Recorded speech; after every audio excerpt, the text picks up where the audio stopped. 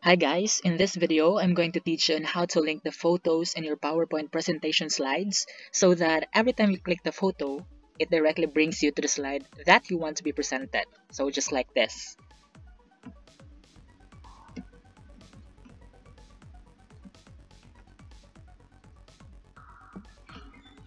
Okay, so let's get started. Hi there, I'm Jason, and you're watching Jason!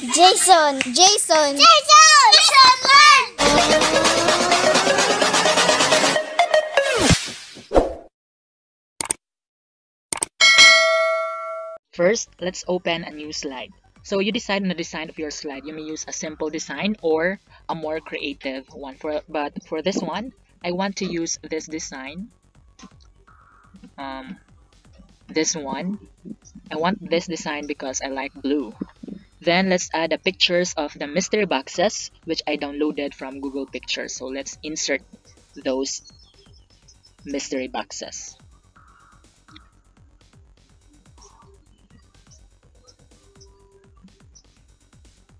So here we have the first box. Let's insert the second box.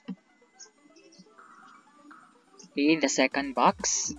And lastly, the third box. Okay, so we have here that 3 boxes. So let's try to put them in the center of the PowerPoint presentation. Okay, so after that, let's insert a text back here and add text. So insert text box. So let's add the text, choose a mystery box. Okay, so let's change the font style. I want to use Arial Black. Let's also adjust the font size. So to make it bigger.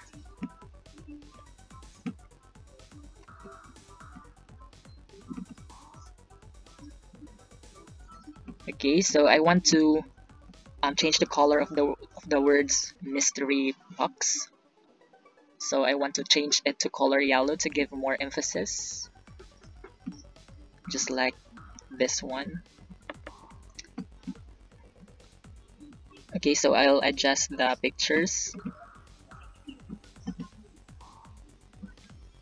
It's already good. So after that, let's open a new slide. So click new slide, the blank one.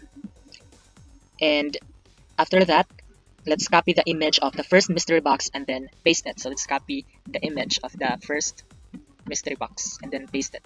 So I'll put it in the upper left side of the PowerPoint presentation. And let's try to add a shape also. So I will add a shape to make it more creative and then also emphasizing the text. So I will insert a shape. I want this one, so I will insert it here. Okay, I want to change the color. Okay, I want this one.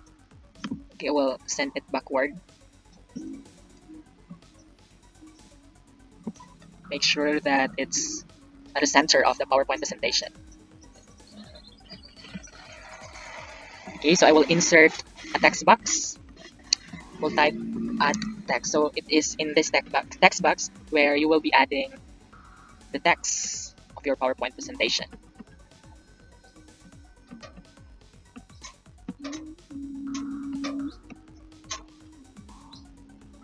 Okay, so after that, I will insert a circle shape. I will put it in the lower part of the presentation or the slide. I want to change it to color red. No outline. I will go to the preset to make it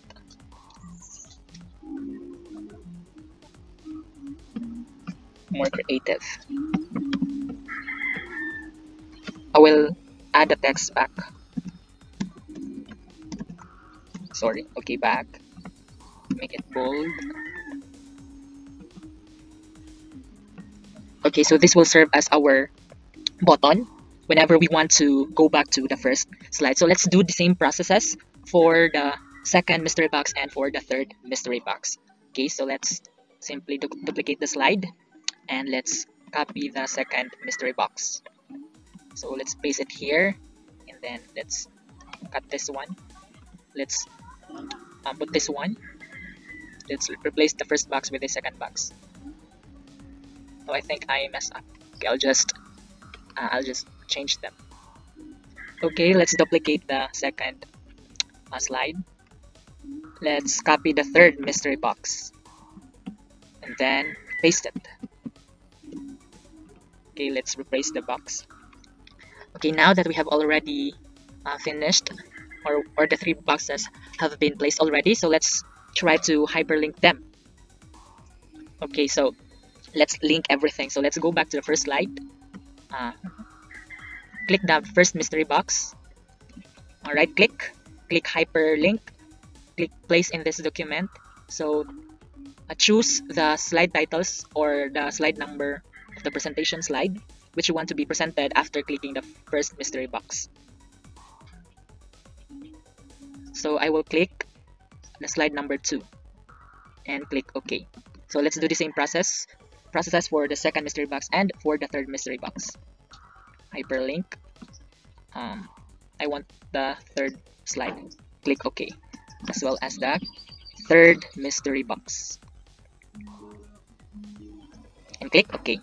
So let's also hyperlink the buttons, the circular button, so that every time we will be clicking this, every time we click this, so it will bring us to the first slide. So click first slide. Let's do the same process for the second and the third mystery boxes. Okay.